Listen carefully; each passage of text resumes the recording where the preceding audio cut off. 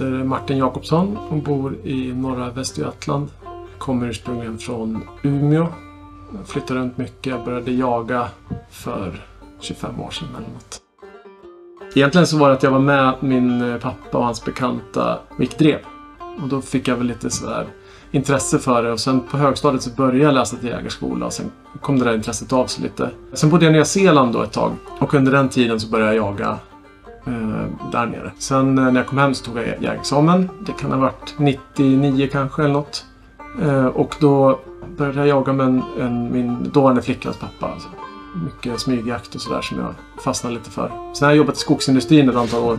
Då var det väldigt många kollegor som jagade. Så då var det en ganska aktiv period. Jag hade jakt under ett tag också. Det första djuret det var nog en gris som jag stack faktiskt i Nya Zeeland. Så det var en liten ny upplevelse. Sen, jag vet det första som jag sköt i Sverige det var en hare.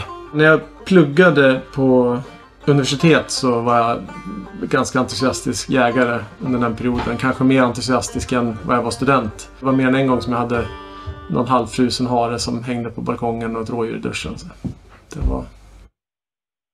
Jag tror att jag jagar för att det är någonting som finns i mig. Jag är inte någon troféjägare till exempel. Jag är inte så intresserad. Ja, köttet är ju fantastiskt fint så det är kul. Men det är liksom inte en jakt för att få uppehälle utan det är nöjesjakt och ett behov som jag tror jag har. Alltså all jakt som man bedriver ska ju vara etisk. Min premiärjakt i Nya Zeeland var väl kanske inte vad man skulle alltid klassa som etisk med svenska mått. Och det har jag funderat en del kring. Men annars så tycker jag alltså lära sig att låta bli att skjuta är viktigt. Behandla djuren med respekt. Tänka mycket på säkerhet, någon sorts respekt om sin omgivning. Just det här med själva dödandet, det är ju som någon sorts... Det hade inte varit jakt om inte det momentet fanns med. Hade man kommit på ett sätt att få liksom samma känsla av avslut och...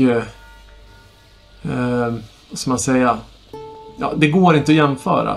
Och jag tror att det som gör jakten så speciell det är att det är på riktigt. Att man i dagens samhälle så ställs man väldigt sällan inför liv och död eller saker som faktiskt har riktiga konsekvenser. Alltså att se ett rådjur linka iväg med avskjutet ben som jag lyckligtvis har sluppit.